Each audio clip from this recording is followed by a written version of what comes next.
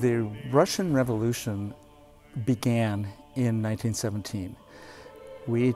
Because we study it in history, we memorize that date and we think, oh, right then everything changed. And what happened in Moscow in 1917 wasn't the same thing that happened in St. Petersburg in 1917. They're a long ways apart, and St. Petersburg is very close to Western Europe. And so the composers that were working in Moscow were immediately shut down. They were told, this is the end. You cannot write music for the Russian Orthodox Church anymore from this point forward.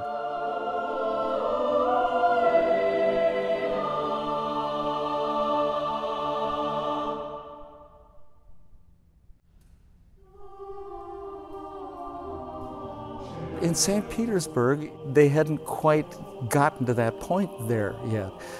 So it seems like this composer, Maximilian Steinberg, had some hopes that he could compose this piece and still have it be performed, despite its sacred text. By the time he got to 1923, finished his work, the extreme aspect of the revolution had reached St. Petersburg, and he was not allowed to perform it. He was able to take his score to Paris and find a publisher for it, and with the hopes that somebody outside would like his work and want to perform it. But there's no evidence that anyone ever did.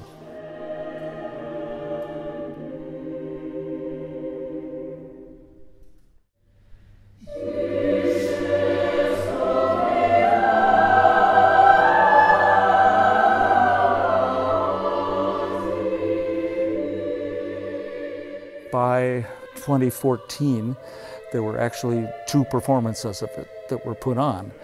I found out about it because I had friends in both performances. They posted little bits of the music and rehearsal and so forth. So I was hearing it and I became very intrigued by it.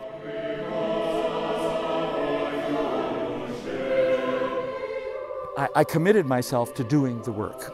I thought, this will be an experiment for us. We'll be doing something new that hasn't been heard in Chicago before. But it wasn't until I'd been in rehearsals a couple of weeks that I began to really think, this really is a major work. This is a major discovery. It's incredible that this piece was left behind.